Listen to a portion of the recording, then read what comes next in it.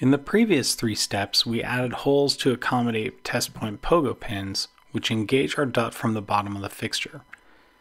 In this step, we'll add pusher fingers to push the DUT down from the top onto the pogo pins. Screws are used to affix non-conductive pusher fingers onto the top plate of the fixture.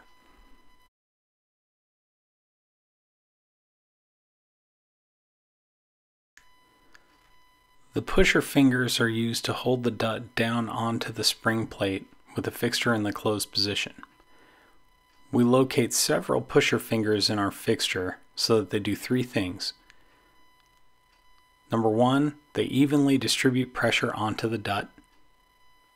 Number 2, we don't have any contact with critical components, so ideally the pusher fingers are touching on the bare PCB. And number 3, the pusher fingers do not interfere with any of the pogo pins in the event that the fixture is closed without a DUT being inserted.